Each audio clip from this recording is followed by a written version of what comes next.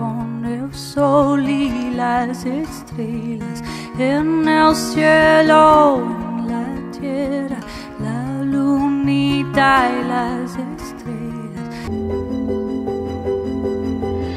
Vuela condorcito, vuela libres por nosotros, cuidan, miran todo, todo.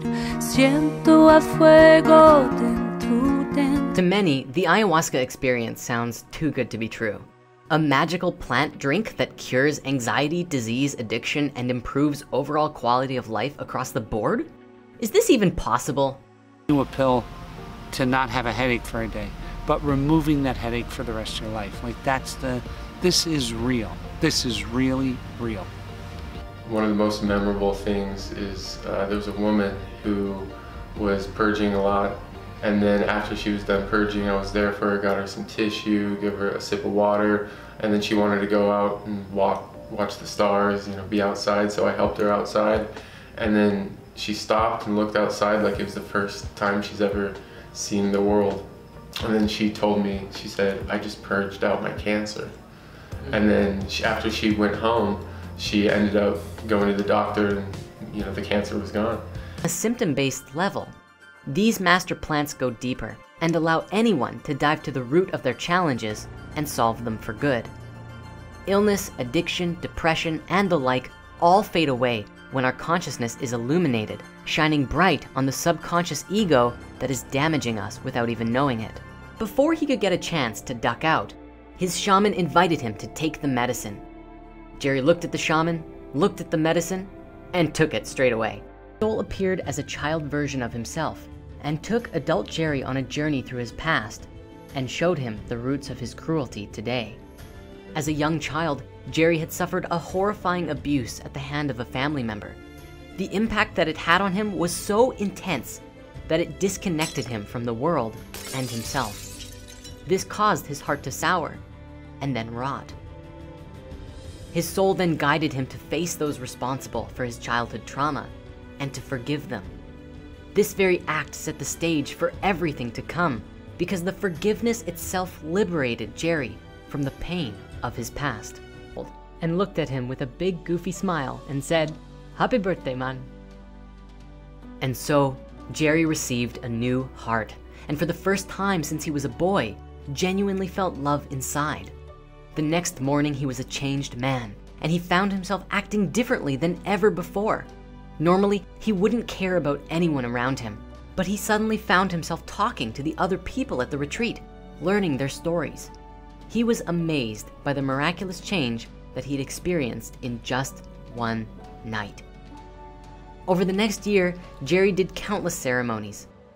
Imagine the following scene. Hey, turn that music off! F you, Dad! What did you just say? I said I love you, Dad. Damn right. Hello, darkness, my old friend. When this event takes place, the boy here is essentially swallowing his emotional turmoil. All of the anger and frustration from this experience is pent up and sealed away inside. And don't be mistaken, there is sealed up pain in the father too. As the boy lives his life, experiences like this happen in a number of ways. They have long-lasting roots that dig into our subconscious, silently affecting our thought process, our decisions, and even our health throughout our lives. So what ayahuasca does is help you pull up those roots, releasing the emotional trauma that was built up within you. And as mentioned, there are a number of ways this can happen. There have been a few instances where I've heard people say things like, "Oh yeah, I was yawning for an hour straight and felt so much better afterwards." Or even, "I danced the night away and now I feel amazing." Then again, sometimes it can get pretty crazy. Personally, I've had my share of violent purging, to be certain. However, what I've learned is this: while it can sometimes be painful to go through, once that energy is out of you, healing and love quickly comes to those old wounds, and you are free from the pain forever. That's the best experience I've ever in my life. And after that, my journey ended, and I felt such a good feeling, like this is it, I figured. Yeah, that was my best experience. ever in my life. I was like, what's it like to be Jesus? And I'm instantly taken into this experience where I'm being crucified on a cross and my back pain is just getting more intense. But as I'm realizing, because at first I didn't realize what was going on, but I'm realizing as I'm ascending and I'm feeling this feeling, I can see a crowd of faceless people. I could see their energy bodies, and I could see this feeling of nothing but compassion and forgiveness. That was the only feeling, and there was zero pain. There was zero pain. As long as my awareness was on that, there was zero pain. It was about totally letting go. Like, it's just so beautiful. Like, life is so beautiful, and I never would have seen that if I wouldn't have come here. And con el sol y las estrellas en el cielo, en la tierra, la lunita y las estrellas. Siento a fuego dentro, dentro. Siento a fuego, aquí te encuentro. Siento a fuego dentro, dentro. Siento a fuego, aquí te encuentro. Pachamama, en este fuego, Pachamama, aquí te encuentro.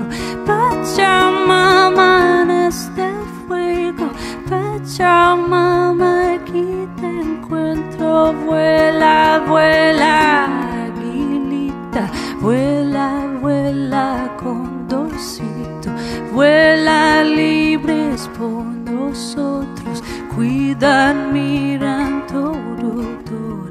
Siento a fuego dentro, dentro. Siento a fuego, aquí te encuentro. Siento a fuego dentro, dentro. Siento a fuego, aquí te encuentro. Pacham